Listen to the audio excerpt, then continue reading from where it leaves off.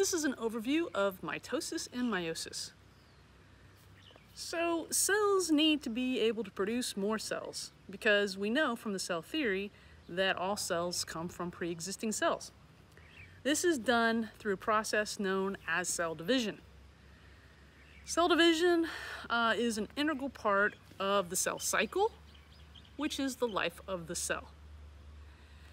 The division of a parent cell results into two identical daughter cells. The key event of cell division is the proper distribution of the genetic material. It is absolutely essential that the daughter cells each receive the identical DNA from the parent cell. So during the S phase of the cell cycle, DNA is replicated. It will then be condensed into chromosomes during the M phase. And then the two copies will be distributed to opposite ends of the cell so it can be properly distributed into the two new daughter cells. In eukaryotes, this process is known as mitosis, and it's divided into specific stages, each visibly identifiable by the various positions of the chromosomes. For mitosis, our focus is on the chromosomes. Chromosomes are formed from chromatin stored in the nucleus. The division of the nuclear contents during mitosis is called karyokinesis. The first stage of mitosis is known as prophase. Chromatin becomes condensed into discrete chromosomes, and each duplicated chromosome appears as two identical sister chromatids joined at the centromere. The mitotic spindle apparatus is formed from the centrosomes. As the microtubules extend from them and radiate out, some of these spindles will attach to the kinetochores on the centromeres. It is very important to have proper attachment of the kinetochore to the centromere.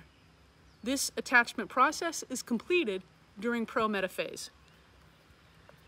During metaphase, the centrosomes are now at the opposite ends of the cell, and all of the chromosomes are lined up along the center, known as the metaphase plate. At this point, the sister chromatids are ready to be equally divided. This next stage then will be anaphase, with the separation of the sister chromatids due to the cleavage of cohesion proteins, and thus the kinetochores can break apart. The sister chromatids are now individual chromosomes. Each of the microtubules will start to shrink in size, pulling the chromosomes away from each other to opposite ends of the cell.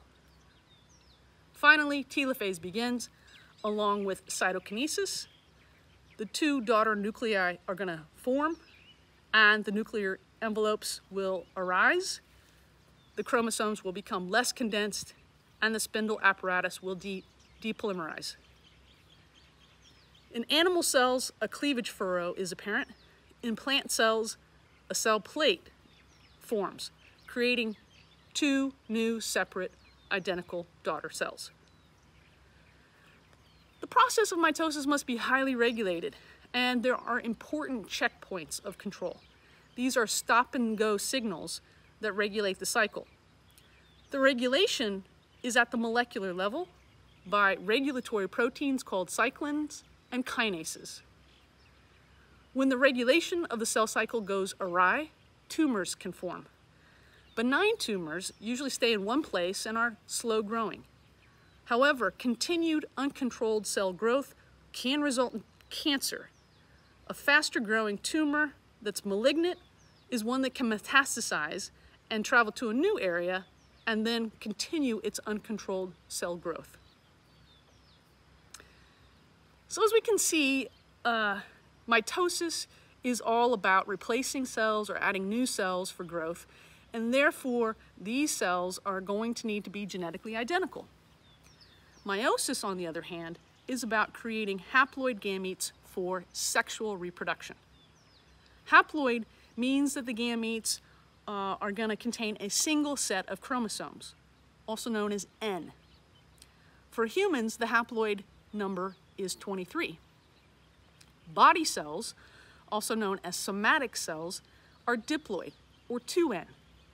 That is because they have two sets of chromosomes, so the diploid cell number for humans is 46. Gametes are haploid. Somatic cells are diploid. Several steps of meiosis closely resemble the corresponding steps in mitosis, but there are some very key important differences.